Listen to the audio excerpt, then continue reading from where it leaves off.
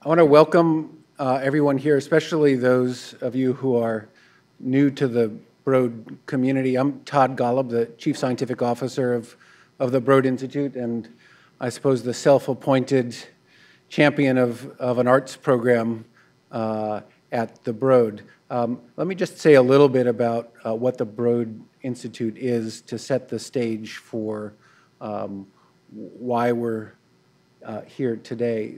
The Broad is a young organization, a research institute that's only 6 or 7 years old.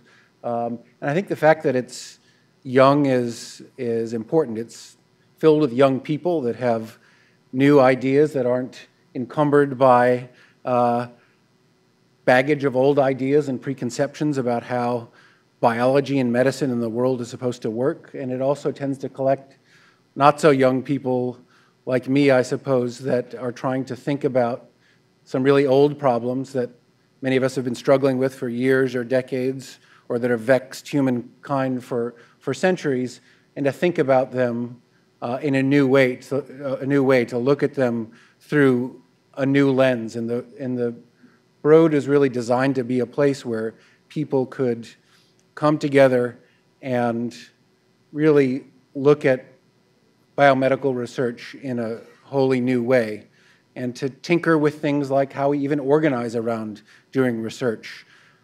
That's different from the conventional way that most academic universities operate, where we have teams of scientists from different disciplines, we have students, and we have faculty, and we have professional staff working together across computational science to biology to medicine to chemistry, in such a way that we're really trying to experiment as we go. And so the Broad is really a big experiment in ways to organize to do science, ways to look at old problems, ways to look at the genome that we've known has existed for a long time, but really for the first time we're able to peer into it and to see how it affects not just a cell, but how it affects society and how it affects humanity. I mean, we're really starting to develop powerful tools that allow us to connect the inner workings of a cell to biology and medicine in a way that I think are very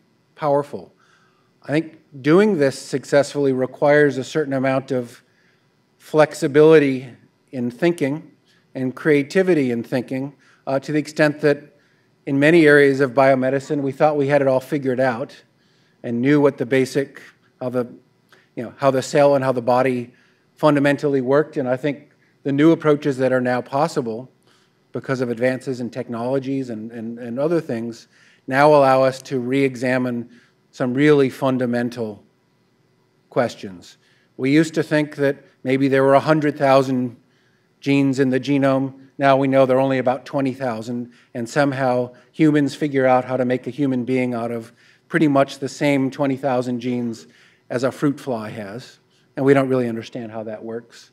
Those 20,000 genes only occupy about 1% of the space of the human genome, and we used to call the other 99% junk because clearly it didn't have any important purpose. Now it's very clear that that junk is really, really important and probably explains the difference between a fruit fly and a human, and it's turned much of our thinking totally on its head. And we need to remain flexible and porous to those kinds of really kind of seismic shifts in our view of biology and view of medicine. And so this is really the basis for why some of us, and I should say it's a bit controversial that we have an arts program at the Broad and have an artist in residence program at the Broad. But those of us that believe in this believe in it because this is a way to continue to challenge our thinking, to force us to open our eyes even wider than they are now, and that perhaps we think they can be, because this is what I think artists do. They provoke us, they challenge us to look at old problems in a new way and to say, oh, you think you understand that? Let me ask you some questions and prove to you that there are some approaches to this that you haven't even considered. And this is why we need to have art in our environment, not because it's nice to have beautiful paintings on the walls. It is, of course, but it's because it challenges us to think in a different way. So the concept of this artist in residence program is to recruit great artists to the Broad and try to convince them to hang out here and meet with scientists, try to understand what they're thinking, how they're thinking, and if all goes well, have the work of the scientists here influence the thinking of artists in some small way. And also, if all goes well, to have the work of artists in our community provoke and challenge and change the thinking of scientists in some small way, which has the potential to ripple across our scientific community. This is our second experiment with this. Daniel Cohn was our first artist in residence. He initially came with the plan that he would hang out here for a couple of weeks, and that grew to coming for a week, a month, for a year, and then that came to visiting over a period of 3 or 4 or 5 years. So we have this pattern of artists dipping a toe in the water and then really connecting in unexpected ways to scientists here. Our current artist in residence, Gupi Ranganathan, who you'll hear from in a couple of minutes, was one such person who came, I think, not knowing quite what to expect. We didn't know quite what to expect. And this blossomed into a number of collaborations, I think you could say, that is, over the past couple of years, has really been fun to watch. So with that, I want to introduce first, not Gupi, but one of the scientists with whom Gupi has had a particular connection, and that's Erez-Lieberman Aiden, who is a scientist at the Broad Institute and Harvard University. And Erez will tell us about his work from a scientific perspective and also what any of this has to do with Gupi and her work. Erez.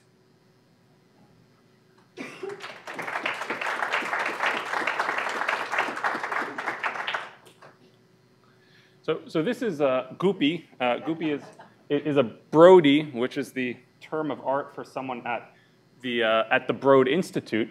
Unlike, though, many of her benchmates who tend to use things like pipettes and centrifuges, Gupi has a unique set of tools with which she approaches the questions that we think about here at the Broad Institute, which include things like canvas, paint, a rolling pin, et cetera, a non-traditional collection of tools.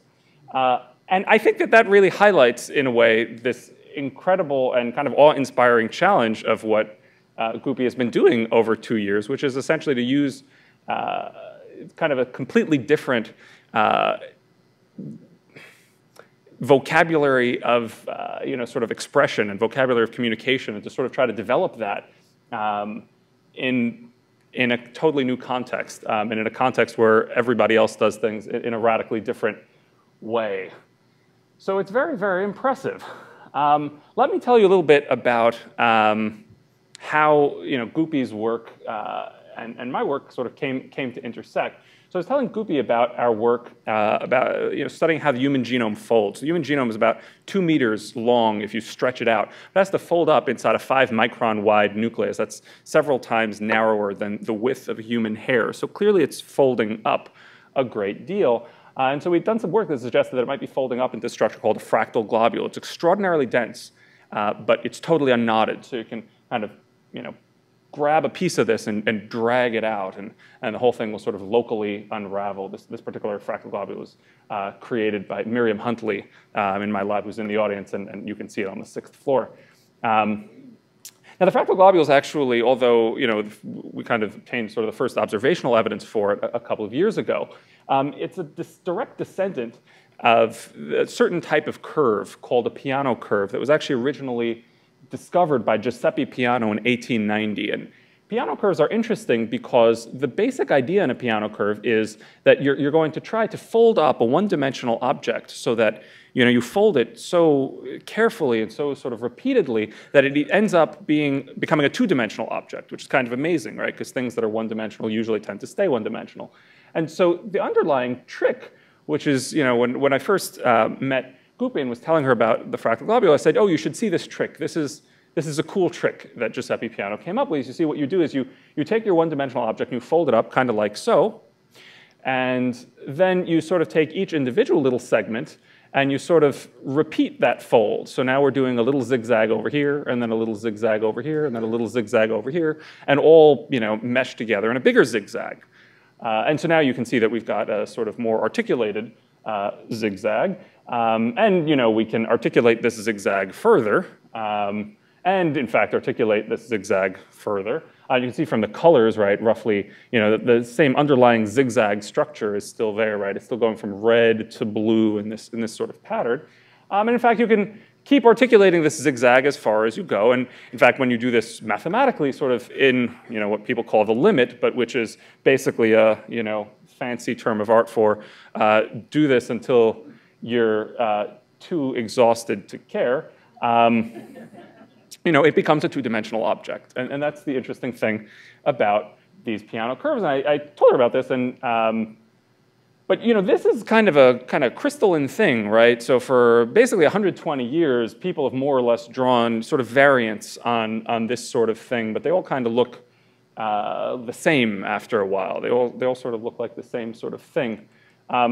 But then Gupi sort of started to do these experiments, right, where she would draw space-filling curves, and she'd just kind of start screwing around with them in interesting ways and just create these sorts of crazy visual experiments, dozens and dozens of visual experiments messing with different properties of how you draw this. And she'd also do these kind of very challenging things, right, which as a scientist, you're not really accustomed to somebody asking you to do this. So for instance, one day, she sort of walks on me with some wire, and she says, Erez, I have this wire, I want to make a fractal globule. I was like, well, look,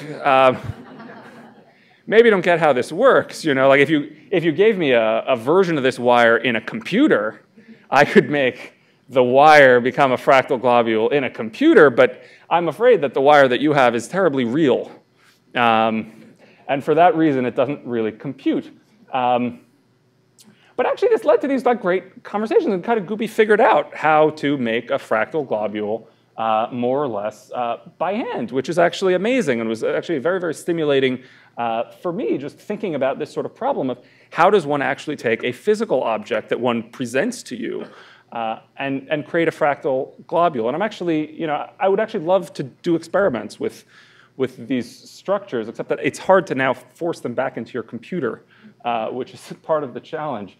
So anyway, so I think that kind of thinking, has been extremely interesting. And I think one of the things that's very, very neat about working with Gupi is the fact that as a scientist, often you're sort of thinking these sorts of things, and maybe maybe you're writing, maybe you're at the best you're typing things in Microsoft Word, but then your previous thoughts, the experiments that you had in terms of what you were thinking, right? Those get edited away when you backspace, and that's in the best case scenario. Where in your Word, usually we don't really keep very good track of our thoughts as scientists. But what's very, very interesting about the creative process for Gupi is that she's sort of thinking visually and constantly drawing every iteration of sort of what she's thinking. So it creates this record of where the ideas come from. And I thought that was actually very interesting. And I learned a bunch from that. And I wanted to tell you about it in the context of this famous sort of statement of Thomas Edison. So Thomas Edison said that success is sort of 1% inspiration plus 99% perspiration. And this basic question that both artists and scientists, I think about is this question: well, where does the inspiration come from? This is my little diagram of what Thomas Edison probably published in whatever journal he justified this statement to.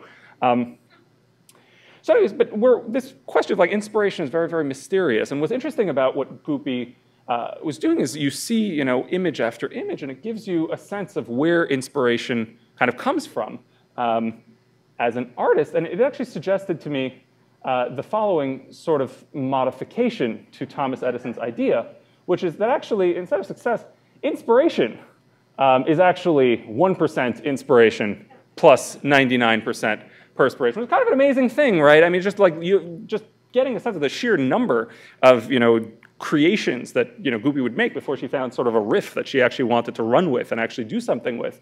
Was quite remarkable, and actually made me think about my kind of creative process as a scientist. as well, and just the amount of effort it takes to actually, come up with something that's worth the perspiration. I mean, of course, for those of us who, are mathematically minded, that now suggests that, in fact, success is actually only 0.01% inspiration and 99.99% perspiration. My guess is that probably the way this got published was that he just had those error bars, and people kind of ignored that. Anyway, so these curves is amazing, right? So, Gupi did all these really, really interesting experiments. And this actually, in the context of my own thinking about these curves, which we actually used to model the genome, and together, between kind of Gupi's work and also some other work of Bill Gosper, who's also kind of working this boundary of art and science, led us to start experimenting with different ways of creating the piano curve. And this is one of them. So you can see it looks radically different. It comes from essentially a different way of sampling this two-dimensional limiting function. But the critical thing to bear in mind is this looks radically different. It actually has a number of mathematically sort of different and very interesting properties. But if you sort of do this limiting process of iterating it over and over and over again, it actually turns out to end up being identical to what you get with the original piano curve. But this type of curve, I mean, this is pretty much, the first one that had ever been drawn. People never drew these curves this way before. And so, I mean, I think that, our zigzag technology has actually improved markedly as a result of Gupi's experimentation. So with that, I just wanted to highlight one of Gupi's pieces, which I've enjoyed immensely, one of my favorite pieces, and turn it over to Gupi to tell us about her experience here at the Broad.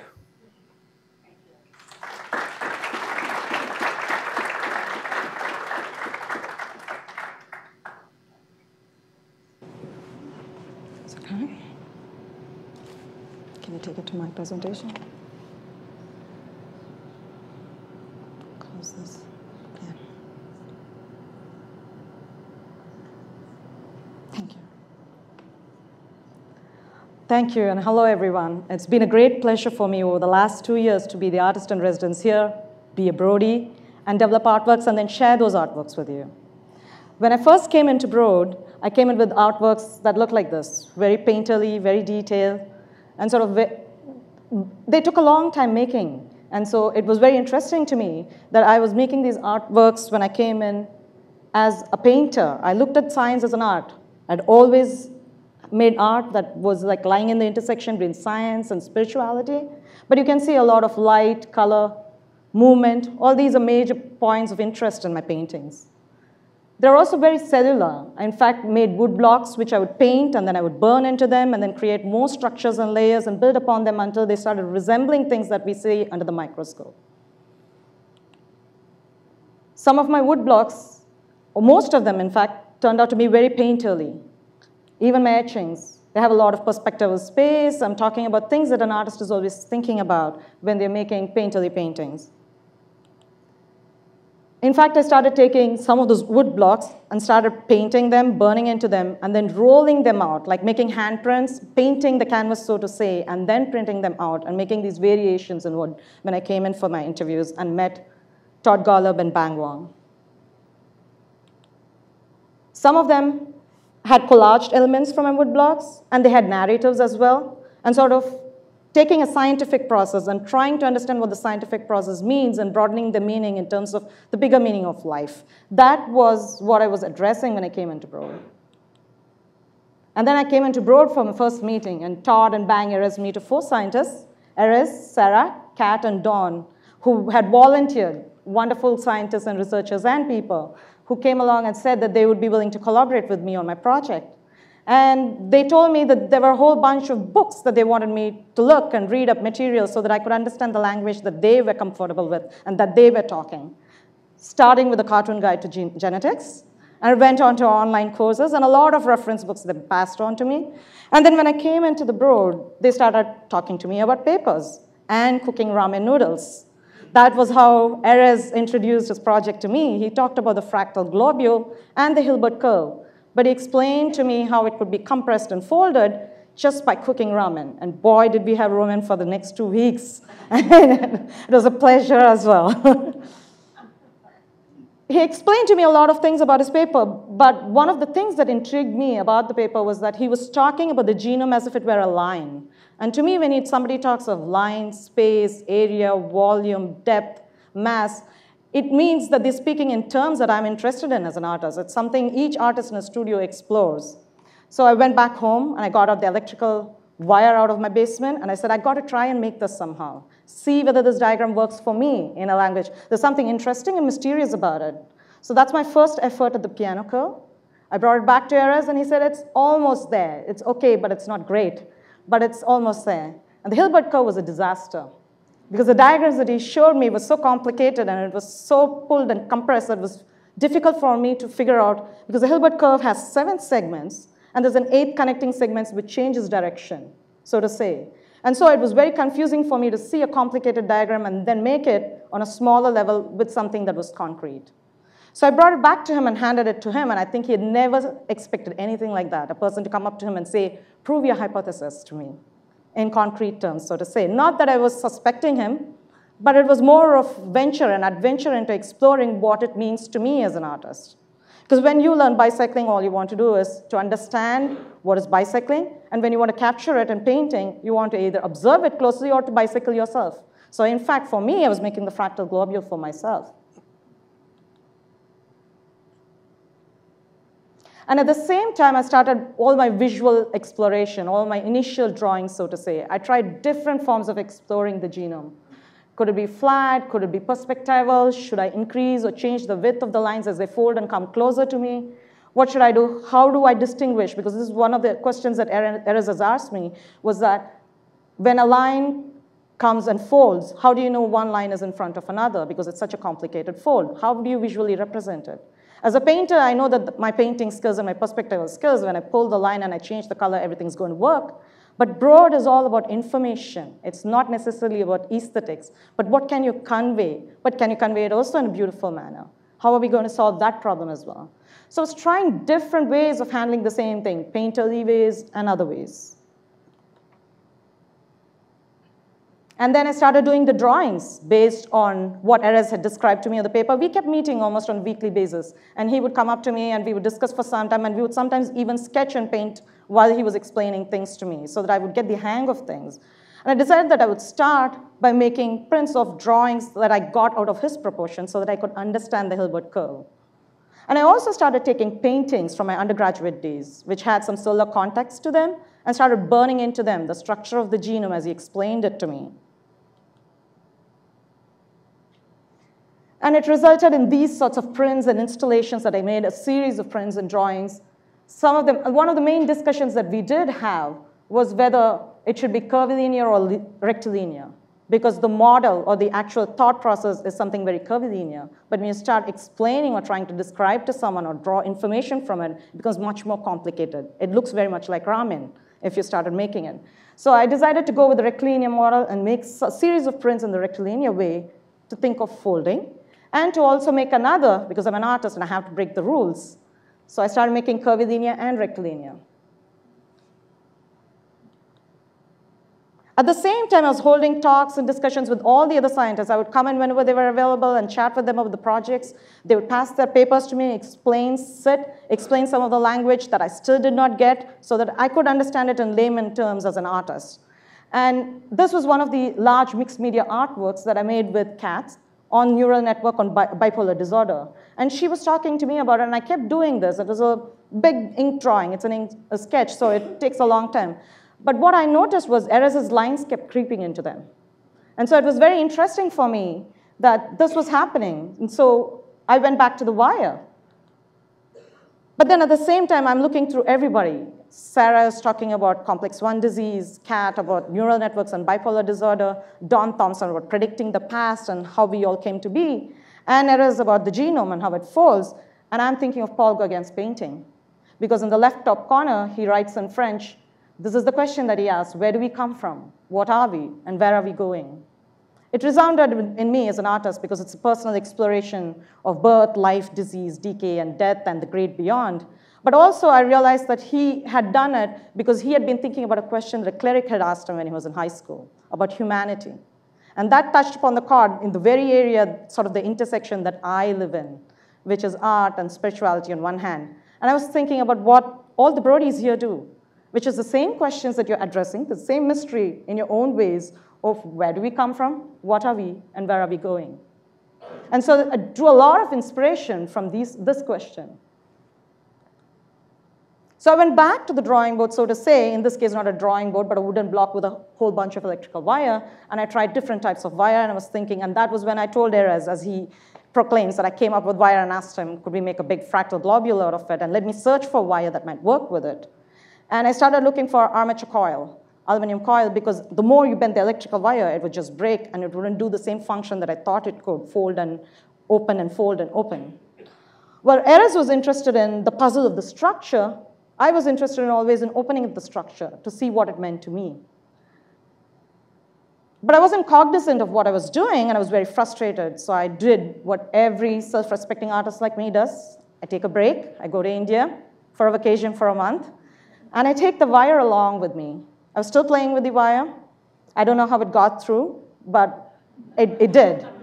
And I was playing with it over there, and I heard a lot of jokes about playing with electrical wire for an artist residency. And nothing came to fruition for quite some time until it was the end of the trip. I went to a temple, a very ancient temple. It's been since 600 AD. And it had this inner courtyard full of thousands, inner courtyard filled with these massive pillars and sculptures that you can see behind it. And I realized as I was looking at them, because each of these pillars and each of these sculptures have been made by artists from different periods of time. And they have come from different regions, maybe, but they have made the same thing. I recognize it as a pillar. I recognize it as the same sculpture. The dimensions are different. The proportions are different. Some of them are more ornate. Some of them are more abstract. So it was very interesting to me about this, and that was when I think I realized what it was that was interesting to me about the wire and what it was doing when I was opening it up. At the same time, what I was also thinking of was the Bharatanatyam classical dance, where you have mudras and karanas, body physical movements and hand gestures, which are sort of turning around, but they hold the posture for a little longer so that you sort of get the audience is cognizant of the structure or form that they're making. It is very important. I thought, aha, that's what I need to do. Because whenever I'm opening it up, it's opening up in very interesting ways. And there's so many infinite combinations that I can have. And so I said, I have to go back to the blackboard. I have to get back to my studio. So the moment I reached my studio, I pulled out my wires, I started manipulating them, and I started doing drawings of them in Post-it sketchy notes. Simply started doodling. One of the other questions that Todd Golub had asked me about when I come to the interview was, how are we going to address and bring the person in the lab closer to the person on the street and vice versa, and how to get that relationship going. And I was thinking of one of the things that's common to all of us is our culture. So I thought of The Simpsons, of course. So I said, I'm going to think of a form where you have a thin line, where you can still make form and structure and inform it, but have it really simple like doodles. And make it also into shapes and forms that are recognizable. So some might look like a T-Rex, some might look like human beings, some might look like dogs, and you can play a guessing game with it forever and ever. But what was most interesting for me was that there are infinite possible ways in which the genome can unfold, or the wire can unfold. And I'm attempting maybe 108 of them that are distinctive. And even though I tried 108, as usual, I overshot the mark, and I landed up with around 120 that looked different. So the moment I had this, I was thinking 120 drawings, different postures, what does that mean to me in the real world? And I'm thinking of Simpsons, animation, video, so we've got to put this all together. And that's where the idea of the video came in, and Bang Wong introduced me to Lars Erik Søren, and it was a great collaboration working with him these last few months. And thinking of the video, it started off as animation stills, but then we also started discussing. By the time I came into the pre-production meeting, Erez had so eloquently talked about the 2-meter genome being so small it could fit into the size of the head of a pin. And I thought, oh, this is fantastic, because then my video should start with a dot and finish with a dot so it can loop up back again. Because that's the continuing thought of life. So it's not just the genome unfolding now. For me, it's life unfolding. And how can I think about that in a broader terms for myself? As I'm doing all this, I'm also realizing another thing. That's exactly what you people and I am doing over here at Broad. What I'm doing is trying to understand and make clearer things that are not so apparent to us.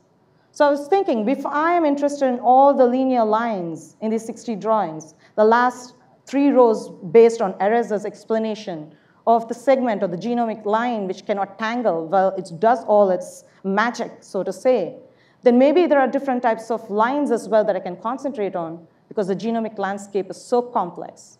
I'm thinking back on the projects that I have done. So I'm thinking of other types of linear combinations. The top 2 rows based on organic structures and chemical structures, branch segments and closed loops. And the 3rd row refers to all the sort of data and drawings and connectivity maps and every different abstraction of organic shapes that I found in different papers when I was discussing formally or informally. So of course, what do I do when I land up with so many drawings and so many ideas? I come back into Broad and have meetings with people. So I came in and had a meeting with Todd and bang. And during the meeting, Todd started talking about how amazing it was that 4 simple structures, C, G, A, and T, could combine in so many ways to make up everything that informs us as we are, and all the world around us or the universe around us. So it was interesting to me because I had seen the genome sequence pattern in almost every project here at Broad. It's sort of the backdrop. It's something you refer to always. And I was thinking, duh, it's a genomics institute. What are you thinking? You have to come back to that. But the best part of it is that you see them in 4 colors, 4 basic colors, saturated, super saturated colors, red, yellow, blue, green. You can't miss it in the lobby if you go in and see the mission. So I was thinking how wonderful it would be, or what a challenge it would be, or interesting it would be as a colorist for me, a painterly painter, to just restrict myself to those 4 basic colors, other than, of course, white or black. And as a colorist, I don't think of them as colors. So there you go. And so I said, let me have the colors as the backdrop and have the lines make, in the foreground, be the real connections that I'm talking about. And start looking at them for ways in which we inform each other. Because one of the things that happens at Broad is that all the information and data that seeps in is pooled together. And something that happens in one project might affect what is happening in another project, and that information is shared back and forth. And so that was interesting to me. And so I said, this is something, it's getting me somewhere, and it's allowing me to be painterly because I have now introduced color into it. And I was also revisiting my prints from the earlier year, and I started tearing them up, collaging them. I was thinking of ways in which I could address the anthropomorphic version of the lines so that I could represent them in a way that made sense to me visually, and at the same time, in terms of structure and information. How are the pathways different? Maybe there's a way I can address that complexity as well. That didn't stop there, because I realized that the more information that is shared by different groups of scientists and researchers, there are different types of lines that are sort of layered one on top of the other. And so I started playing around with them more and more. And I started building larger paintings based on this. I'm just showing you some of the rest points, so to say, when I'm painting, so that you know how I'm trying to base the layers based on the different structures that I'm seeing in these earlier 60 drawings and 40 paintings. So I started building them slowly, one by one, so that one, maybe the organic, the chemical structure, the biological structure, and the genomic structure start interplaying along with each other.